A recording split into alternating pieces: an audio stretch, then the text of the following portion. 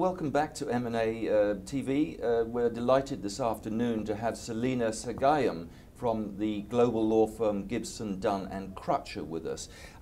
Thank you very much for joining us. Shareholder activism, there seems almost to be a scare campaign. It's about to break over these shores from the United States and terrible things are going to happen. It's not that bad, is it? Why should we be bothered? Have we anything to fear? No, I don't think there's anything to fear. I think the perception in the UK, at least, is much more open to activist action and shareholder activism, and we've seen lots of examples of that going on for a number of years. There has been a change in terms of regarding activists as the locusts, and a recognition that in many cases they can actually add value. They offer sort of, added value in terms of board representation. Sometimes they ask the right questions, difficult questions, which perhaps other shareholders would like answered as well. Right, so we should welcome them then? By and large, we should be prepared to engage with them. I think that as an advisor, and often advising companies facing possible shareholder activism, my first advice would be to try to engage with the activists rather than just saying no and putting the shutters up. Right, okay, fair enough. How come we haven't had so much of a development of the shareholder activism activity here, and yet they have in the United States?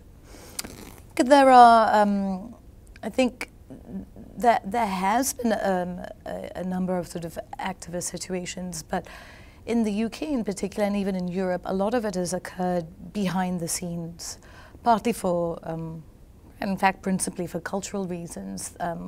Boards have been much more receptive to shareholder engagement in private dialogue, and so often the engagement is actually never reported on, and we don't see sort of the statistics which bear out engagement which is actually going on behind the scenes.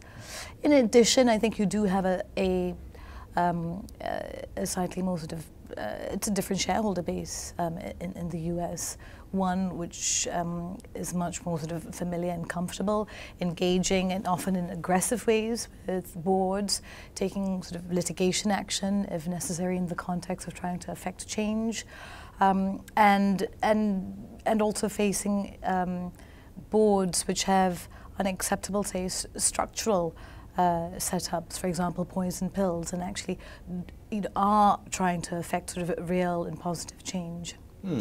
So all in all then, is there much to fear, and maybe they won't be the force, the activists, they won't be the force here because various cultural differences that they are in the United States?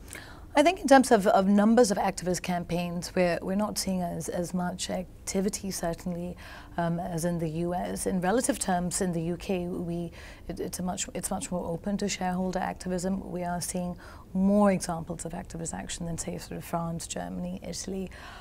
Will there be a huge increase going forward? I think, as I said, we are already seeing signs of that increase. And I mean, one of the key trends as well, which will impact that change, is we're seeing lots of US hedge funds and activist funds actually setting up shop here in the UK and Europe.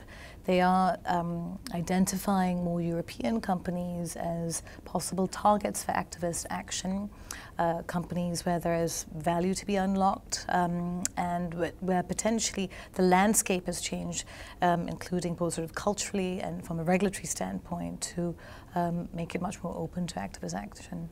So we had better just watch and see what happens? Watch and see what happens, but actually prepare in advance would be my recommendation. Sounds like good advice. Selina Sagayam, thank you very much for joining me this afternoon. Thank you.